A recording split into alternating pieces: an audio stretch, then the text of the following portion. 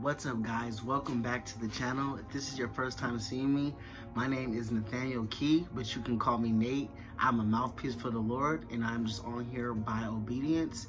And today's video is called God is Changing Your Identity, okay? God is changing your identity, okay? And this word came from a vision that God gave me about, actually I wrote it down. He gave me the vision January 13th, 2022. So last year, January, he gave me this vision. And I'm gonna say, I prayed before I got on, but I'm gonna say a quick prayer, then we're gonna get right into the message. So, dear Spirit of the living God, we thank you so much for this day, Father God. We thank you for Resurrection Sunday. We thank you for sending your son Jesus to die on the cross for us, Father God. And I thank you for everything that you're going to do for us this year, Father God.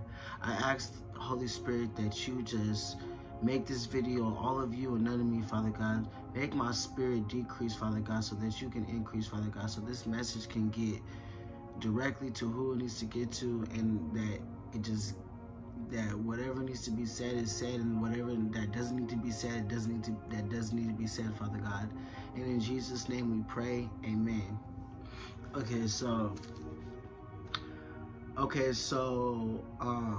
about a year ago, when I decided to really walk with Jesus, he gave me a vision. So I made a decision to stop doing what I used to do, stop following my own heart's desires, and I really started to walk with Christ. And he gave me this vision of, okay, so basically, I want to explain the vision. So basically, it's not a dream, so you're not even fully asleep. So it's like right before you go to sleep, God will give you a scene of something, okay? And since it's a vision, it's something supernatural. It's really quick, but it's long, okay? I don't know how to explain that. It's really quick, but it's long enough for you to see what is going on. And when God gave me this vision, I'm sorry, guys, let me scoot back. When God gave me this vision, I've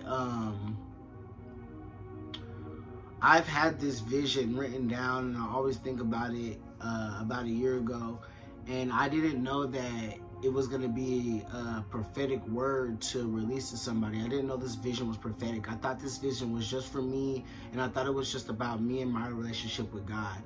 But he just gave me confirmation yesterday that now I could actually put this out there. So about a year ago, God gave me a vision of a car wash. And so in the vision, I was standing in front of a car wash, and it wasn't a regular type of car wash. It was like a conveyor belt, as if, like, you know, if you're in the grocery store or something, you put your items on the conveyor belt and it goes. It was this type of car wash. So I was able to stand in front of the conveyor belt, but it was part of the car wash. I was able to stand in front of it, and mind you, this conveyor belt was very narrow, okay? And I pray that you guys have spiritual ears to catch this vision.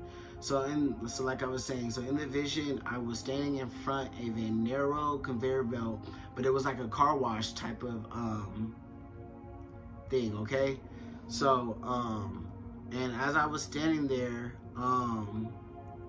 a man walked up to me, okay? And this man had a hat on. I couldn't see his face. I couldn't see nothing. And I had my ID in my hand, okay? I had my, I think it was my driver's license. It was some type of identification. And I handed it to the man, okay? And the man threw my ID onto the conveyor belt. And I was like, I was so shocked I didn't know what to do. And my ID was just on the conveyor belt, just, you know, going through the car wash, okay? And the person, I couldn't see their face, but I saw a smile on their face, okay? And then the vision ended, okay? So,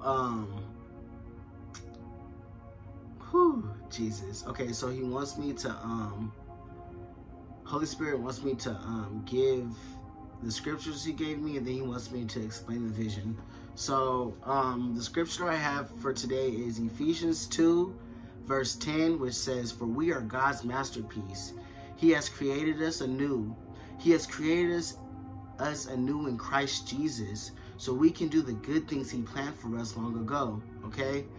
And he also gave me Psalms 139, verse 24, which says, "Point out anything in me that offends you, and lead me along the path of everlasting life." Okay? So in this vision, that man represented Jesus. Okay? This man was, I don't know why, but yeah, I'm gonna keep going because it was a spirit of doubt in me that just got abolished. Thank you, Holy Spirit. But yeah, so the man in my dream the man in my vision represented Jesus. Okay, represented the Holy Spirit, represented God. And this conveyor belt, the car wash, represented the narrow path. Okay, and in my dream, in the vision, I willingly gave my identification to the Lord, okay? I willingly submitted myself to the Lord, okay? And that's when he threw my identity onto the conveyor belt and basically washing me. Basically, it's a symbolism of being washed clean, okay? And Holy Spirit, help me. Okay, and then the fact that I was so shocked and I was so like, I was kind of offended represents that I was like, hold on, Holy Spirit, help me. Holy Spirit, help me. Okay, the fact that I was so shocked, it represents that the path, the narrow path to righteousness is going to be, it's not going to be shocking, but it's going to be a kind of moment. It's going to be like, I never did this before. This is new to me, okay? It's going to be something new for you, okay? And I actually, I'm so sorry. I'm on here on obedience, so I'm sorry if my words get trampled up. But I'm just going to read what God had me write down. So, Holy Spirit wants to let you know today, whoever this message is for, okay, because you were led to this video, you are not here by accident, okay?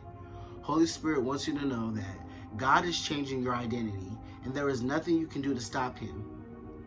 Once you answered the calling and accepted his son, Jesus Christ, as your Lord and Savior, you accepted and decided to receive the new life Jesus has for you. When God changes your identity, everything in your life will change, even the people connected to you. God said you understand the seriousness of the narrow path and why you must stay on it. But God also understands how the enemy works and knows you may be tempted to stray off that path, and he wants to let you know that he will always be there with you to guide you back. Because even though you may stray off the path, you're always thinking of him, and that's why he will never leave you or forsake you. If sometimes you stray off the path,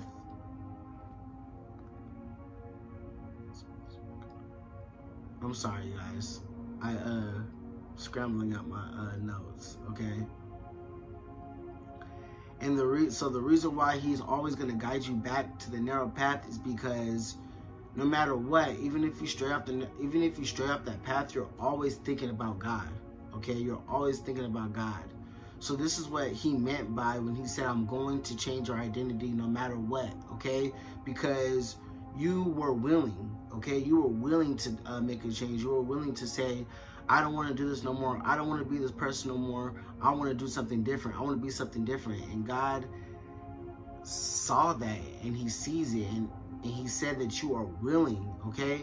So because you are willing, whatever you started or stopped doing for the kingdom of God not only shifted your future, but shifted your identity, okay? Because you are willing, whatever you started or stopped doing for the kingdom of God not only shifted your future, but shifted your identity, okay? Holy Spirit, God wants me to say this right now. If you haven't been baptized, go get baptized. And then also there's like a spiritual baptism going on right now. And that's kind of what the vision also represented. It also represented a spiritual baptism. Okay? And basically God sent me here to let you know that this identity change that you are allowing God to do, okay, because God gives us free will. You are allowing God to change your identity. And for this, God is going to open that door, okay?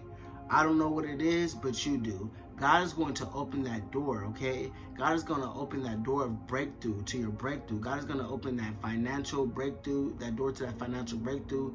He's going to open that door for that family breakthrough. He's going to open that door for that job breakthrough. This door, the door that is going to be open for your submission and your willingness for God changing your identity, it says breakthrough. Okay, God just gave me that analogy in my head. The door that he's about to get ready to open says breakthrough. Okay? So,